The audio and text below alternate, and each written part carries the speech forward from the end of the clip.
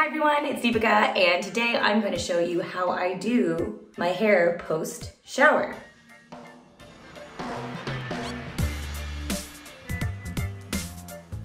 Okay, first thing first is before anything, I put on some of this Hue Glow. It has nothing to do with the hair, but I just got out of the shower, and when my face feels really dry, I like to put a little bit of Hue Glow on my entire face, because this is really a serum that just gives your face a little bit of a glow. And honestly, you just feel better when you're doing your hair. Gonna be really real with y'all. On a normal day, typically just let my hair air dry. That's what I do. And I really like how it looks right after. But on days where I'm like doing Zooms or interviews and things like that, this is kind of the process I do to blow dry my hair, which still is real simple, like you're about to see. Okay, so first things first, I put in some of this Living Proof product right here. So I just spray it from the roots down to the bottom of my hair. Dang, my hair's getting long, but you know, not the easiest to get a haircut right now. Like I said, I don't have a method, but my favorite thing about this product is that it detangles your hair, which, as you can see, I could use some detangling right now. I literally just got out of the shower and my hair is so wet. And then my tried and true product here, you may have heard of it, a wet brush. Look how much it's been used. It's literally like falling apart. But I still stick to the fact that the wet brush is the best for detangling and not, you know, creating split ends in your hair.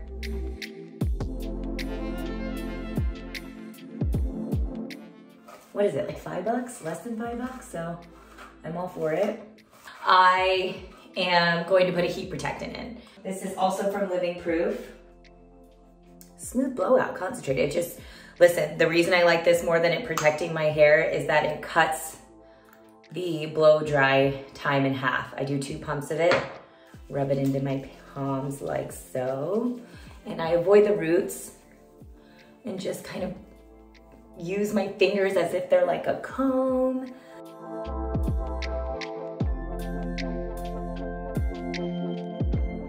All right. My favorite part / my least favorite part, blow drying. I don't have a technique of just like flipping, using a brush or anything like that. No, I literally just blow dry my hair. I just take a blow dryer, I use the Dyson, this baby right here, and I get at it. That's what happens. Real, like, you know, high-tech stuff.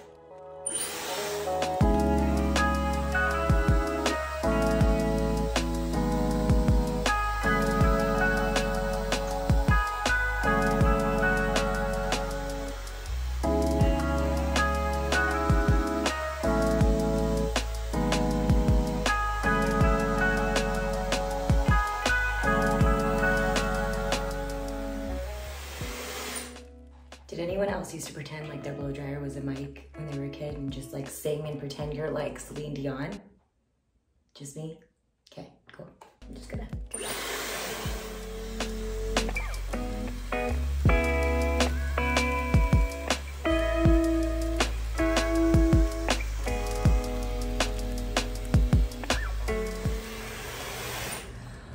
Okay, I'm over it.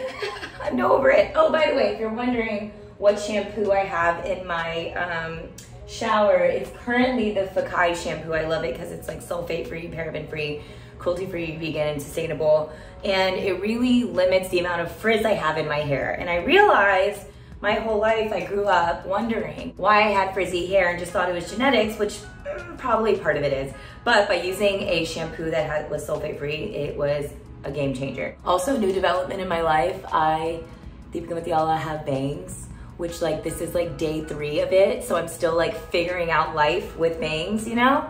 It's kind of fun, but sometimes being the last couple of times, I'll like Selena it up and like have fun with it in my face. You know, I just like the optionality of it all. Like I'll do some fun looks, but most days, this is what goes down on, especially the days, again, like I said, that I don't want to do much. And really the biggest thing I don't like is frizz. So this Gold Lust from Orbe, first of all, I love all things Orbe, I always have. I take a little bit of it and it nourishes your hair, but it really helps like defrizz. I really focus it on my ends because that's usually where my hair is the driest, you know, at the roots it's a little more oily. And then go through with the blow dryer one more time. I've been liking more and more the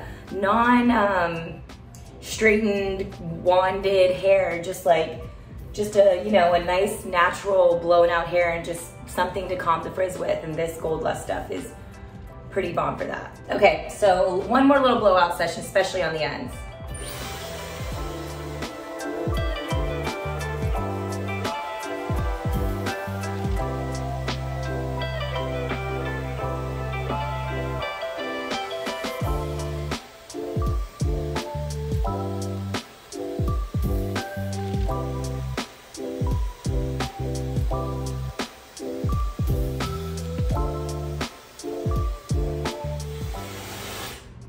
The new curling wand, twisting your hair and blow drying it.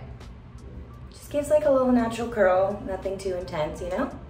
I would describe my hair on the drier side. So anything I can do to just give it some like strengthening, hydration, you know, especially as you start putting in like a straightener and stuff, if I choose to do that. So I use this stuff from Common. I went to their salon in LA to get my hair done, and the owner used this on me and Rihanna, and she used it on me and it was amazing. So I like to mix this into my hair. You can do it on damp hair, you can do it on stylized hair to give it a refresher.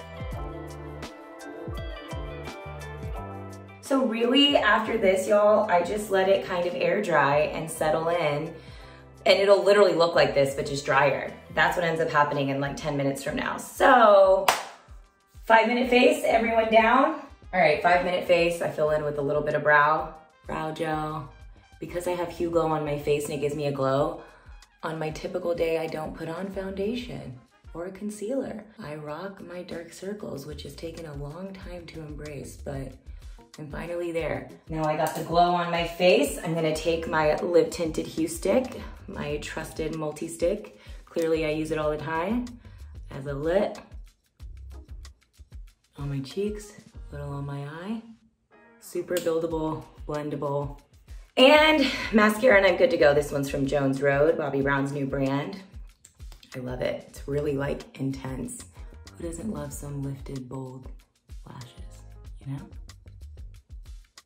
And that's really it. If I wanted some lip balm, I typically take my lip tinted Unity Balm Gloss. It's clearly been used. It's a face gloss, but also a lip balm. And yeah, y'all, now I'm just gonna go get ready.